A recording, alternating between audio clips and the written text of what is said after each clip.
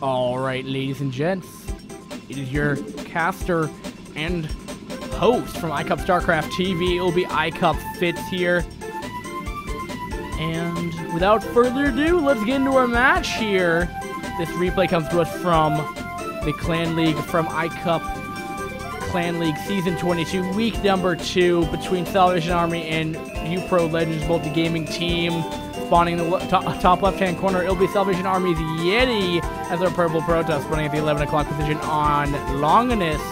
And his opponent as the Red Zerg, spawning down here in as the Red Zerg. It'll be uPro Legends Multi-Gaming Team's Smile, who just was a macro champ and being unrelentless in the mid late stages of the mid-game.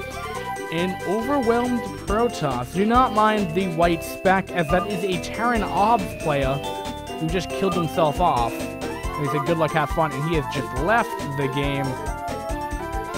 And all that good stuff, as I'm assuming he is a host. And check it. Got that nice rally point right there, right there. Pretty point. But anyway, Longinus, yeah, not really. It's pretty much an entirely flat map, if I recall. Not that I don't think it plays a super... I mean, obviously, you know, I don't think there's a whole lot of one basing with Protoss anymore. And I mean, you can if you want to do a not a Forge FE, but generally you will get an expansion. So I really doubt it, and really Zergs don't really... Unless Zerg does their 2-hatchery Hydra play, which is impossible for them to do now because they didn't get their pool up fast enough, it's really not going to be any kind of worry, any kind of problem, I don't think. Zerg checking out that it will be a Forge fast expand right here. Longinus is pretty long in its distances right here. The other map layouts are kind of these, it's kind of rampy and hilly in the center of the map, so that can play to be position game sometimes. Zerg, I don't know. To position as to well position a Zerg army is incredibly difficult because you have so many units to throw at your opponent, or position or attack with your opponent. We'll see.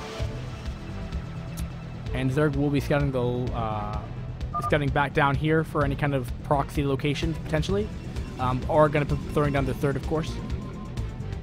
And it looks like that will happen indeed. You're not scouting. What am I? A noob from last year not knowing anything about this game? Or is it a year from around my first cast date? I think it's like almost my first year finally casting StarCraft. I think. If I'm not mistaken. So that's how far we've gotten. I believe the first tournament I ever saw was the XSplit random invitational. Can I not like move up like that? Okay, fine. Apparently I have to use the arrow keys when I'm doing widescreen. Apparently. Oh, fine. Protoss gonna be grabbing their gas because they will be throwing down their cyber report and will be doing their own kind of techie stuff. And as we saw from last game, Smile's gonna be putting down that layer onto his natural. And we'll just see how this game will progress. Neither player from last game, again, they weren't active on the map. And to play that out versus a Zerg as a Protoss, I mean, that's not really how you want to play that. I mean, in a way, if you're not even going to be, you know, super active, I mean, it might have just been, I mean, I might just have only seen, and this might just be purely objective of what I've seen. And of course, I could be completely wrong. But what it appeared to me was that Yeti didn't do a whole lot of use with his Corsair. And maybe it was just because he got shut down because of it by, you know, Smile, or he was just too preoccupied elsewhere. But if you're not even going to use the Corsair, then, you know, do it to skip Stargate time. I mean, that's what it looks like was good now. I was going to say, he could, I mean, if you're not even going to use the Corsair for some reason, then why even bother going though? I mean, try to go something else if you're going to push with it. I mean, of course, I get it standard, but I mean, if you're just not going to use them for that match, it seems odd to get it. But of course, it's kind of like, it's a double-edged Well, it's like you cannot go it, but then you're kind of like vulnerable risk to go Expire for the Zerg player to go Mutalisks, and that's generally why players don't go Mutalisks, because of the Corsair, because they're so hard to deal with, as long as the Protoss is, has them on the map. So maybe I'm reading too much in this. Maybe I should just shut up right now and let's tell you what's going on in this game. So anyway, Spire is being thrown down in response to the standard build of going to the Stargate. And no +1 currently yet from our Protoss buddy. And Protoss will verify that this third base has been thrown up right here. And now we do have the 4th and 5th hatcheries going on here. So it will be some sort of Hydra play. Does that mean he's aggressive with it? Or does that mean he will be... Oh, this could be broken later on. If he decides to get a Dark Archon Protoss, and that would be pretty intense. I wouldn't lie. But we're starting to add the gateways now. Getting more stuff right here. Hydrogen is being thrown down. And the Evo chamber is being thrown down. So so things are looking, things are looking pretty much identical. Again, I did hear some pewing going on right here. So Novelord will crash and burn into the ground right there. His little bits and guts. And and he does have his Templar Archives already on the way, so he could go whatever he feels like going. And he's gonna... This is almost looking like a mimic of last game. Like, I'm clicking around, and I'm like... You saw, like, 2 DTs. You have 4 bases for the Zerg. Like, things are looking... I mean, if you were to compare these games, just launch them both YouTube videos... at the same time, I'm pretty sure you could probably figure out that these builds are almost pretty much identical. And that, by no means that's a bad thing. We'll just see if Yeti can, pull something off better with this this build and this map versus Fighting Spirit. As Zerg will have harder times to locate these mineral onlys, while every base in Fighting Spirit has a gas in it, so, you're not going to have that luxury of taking your third with a gas on it unless you want to go all the way down into a very double gas prone experience. That might be an island, actually. We could take a farther off base right here, but we'll see. What I was saying is, if we were to see Terran, mind control one of those and makes factory units, and we could have Protoss Terran versus Zerg, that would be pretty awesome. Just cough, cough, maybe. Yeti, if you see this, next time you have an OBS in there, make sure you exploit it. We do have push coming down here for our Protoss buddy right here. I'm not really sure if this might be just be too much right now, but I'm not sure if he acknowledges that there is a DT there. Looks like he did know, as there is some damage onto that DT. And Protoss, again, just kind of doing their thing, building up a decent amount of gateways right here. I wonder if he's going to go for an expansion? Yes, he will. He's actually going to be taking this expansion right down here as well. And Zerg is going to be doing their thing. I forget what that song's from, but... Oh, no. I remember. That's not a popular song at all. That's not a popular song at all. So, just forget I even started singing those words. But the point is, Zerg's in the center of the map, doing their thing. Getting map control. Protoss is going to be sending out his army to defend his third, as it's such a hard location to bring into it. So what this will mean that he doesn't have a third gas, so you have to put that in consideration for his unit composition, which may mean he's going to be more along the lines to maybe Zealot Archon, where it may not be super gas intensive except for the Archon. Instead of, it could even be Reavers as well. You kind of have to see what it will go. It's probably going to be more of a heavy Zealot mix than anything else until you can secure another gas that happens to be over here. Zerg going to be just, again, macroing up. There isn't, and it's not like I'm not paying attention to the map at all. I'm just not seeing a whole lot of purple on the map by Yeti, and I'm sorry that I can't make this game jump in too quick. I mean, the late game was sure entertaining from last game, but late game tried to come in here, but it looks like this base has been secured substantially with the 5 Kens here. I don't really see this base falling down until maybe D-Swarm and Lings come in here, or some kind of thought attack, then there's just, rallying, a dozen lings to that. I don't think it's going to die otherwise. It looks like Protoss is finally going to be sending their arms across the map right here. Could try taking this double gas right here, which would be phenomenal to take for Protoss, as he would be off of 4 gas, which he didn't have the luxury from last game to do. So that's actually a very interesting map mechanic that they have here. While you might be able to secure your mineral only 3rd, your 4th will have double gas. Interesting.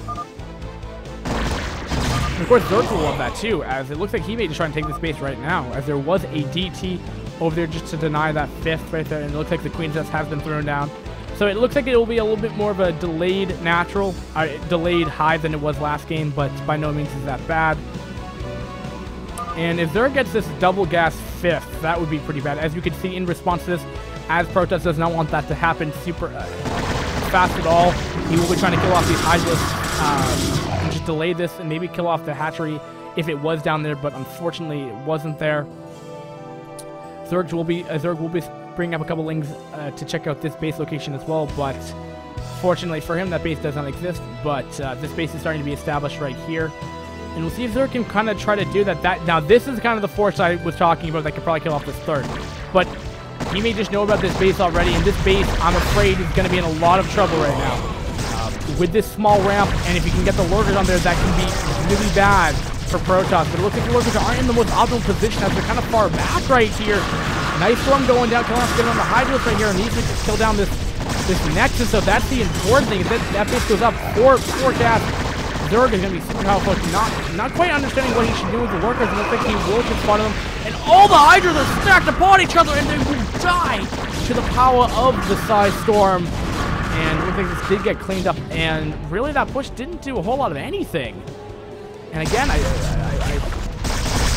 come back and say, utilize the lurkers to what they're used for. Put them on top of a ramp to make it very difficult. But ultimately, that wasn't what was going through the Zerg's mind at the time. And again, I mean, when you as a viewer, if you don't actually play Brood War to a level where you're gonna be this far in a game or stuff like that, you don't have a super, like, a fundamental ability to understand this game, I guess, and you're kind of just watching it because you like want to enjoy old school Brood War. My videos are not, or iCCup videos are not. Hold on, I'll finish this thought later. And the lurkers are coming in here. This is a lot of lurkers, keep in mind. They're gonna be barring. That's so many lurkers. Oh, but they're all stacked upon each other. The storms are absolutely magnificent on top of this army. Oh my goodness, Wings are trying to come in here, but it looks like I say that Protoss did a pretty good job. Even if they lose this base, that was a well worth. I don't even know how to say that. I just feel like that was such a good engagement for Protoss to kill off so many lurkers so quickly. And he's not even going to lose his base. Adrenal gland's just starting now. Yeah, this base is not going to get out. But, oh, a couple lings are in here, but that cannon should be able to clean them up. But the point what I was trying to make beforehand was you're so preoccupied. It's not like you can macro not looking at your base. Oh, actually, Zerg may actually get this, actually. He's target firing that Nexus down. He's going to get this base. He's going to get the double gas base. That's a huge blunder to Protoss for losing that base. This needs to be taken back. He needs that gas to go for whatever his end game plan, because that extra gas is going to help him out so much to get, a massive Archon ball, and that's why, late game Protoss can be so powerful on this map. But like I was saying, going back to the point where that first engagement going in here didn't really do a whole lot. That might have been because Zerg didn't want to, need to make an extra, wave of units. It's not like you can just press E1 and have 9 hatcheries selected on the 1 hotkey. You have to, you need to look yourself in the at the circumstances and understand, like, do I micro my units around, or do I just send them into attack by themselves and just hope that it will do something? I guess that's how I'm trying to put it. But anyway, oh, the storm again! Yeti! Oh, ow! All those workers are losing all their HP so quickly. Again, these workers are, oh, these storms. Ow! That just hurts. Protoss being ballsy and defending. But again, this is getting to the point where we saw from last game where it just might be too much. And we'll see, again, Zerg's just bringing so many cracklings in here now with their 1-1 upgrades right here. What's Protost's upgrade is only +1. There's the 1-1 Lings right here. And it looks like this base will finally start to be overwhelmed by the Swarm and continue more production of Lings right here. And it's just amazing how this guy could, you know, go in here, do these engagements effectively, and then macro up all these units back at home, and then rally them. Like, that's the sign of a very good player. And Smile, my friend, is a very good ZVPer. And it looks like he's going to start to get Defile or second step Ultra. And it looks like that third base has been killed off. He still has that base established yet, but he's not mining off a double gas. And if he had an extra, that extra income for gas would help him unbelievably. As he's only getting about 500 gas per minute right here. So imagine, I mean, that's probably double that. Yeah, that would be double. You'd be getting 1,000 per minute. Yeah, but anyway, Storm doing good. Zerg has a good bank though to remax. So he has stabilized for the time being. I'm sure he's gotten another base right here as well, and I'm assuming he'll eventually take this new base right here. Unfortunately, there is an Archon, and this would be enough to kill off a hatchery pretty quickly. But I am just amazed by Smile's play right now. Yeti,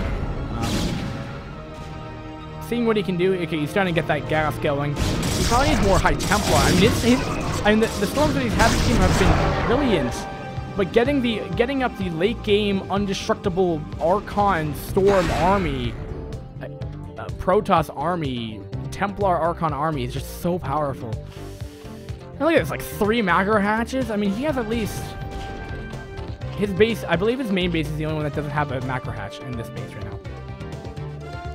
So Protoss is going to be trying to look just to secure this base right now because this is, you know, such a crucial base right now. And again, if he can start, you know, mining effectively off this 4th geyser, again, that can help so much.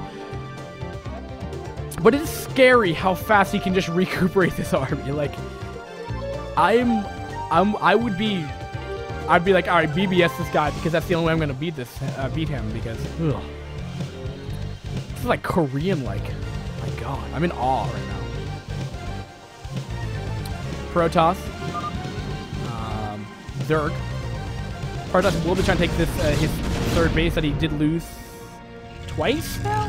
No, first time. He only lost 1. And the Overlord will get out there with 4 HP. And oh my goodness, look at the angles that Zerg coming in from every which way. And I think it doesn't matter how good the storms are here, which they are pretty good, but there's just too much Zerg right here, not enough storm. And this base will ultimately get killed off, I believe. Even adding the Dark Storm right here, not really going to be doing too much because he does have Storm. Actually, there's a decent amount of Storm left if he wants to use them. The Lurkers are piled up upon each other right now. Oh, and will he get the second Storm off? Yes, he will. 3 Lurkers will fall from the side Storm right here. And Protoss still doesn't have enough. And there's still, I mean, there's 7 Lurkers in where I boxed right there. Yeah, it looks like Yeti's is starting to finally just not have enough. I mean, Yeti's bank is not that great. Look at Smile's bank right now, 42,000, 17,000 gas versus.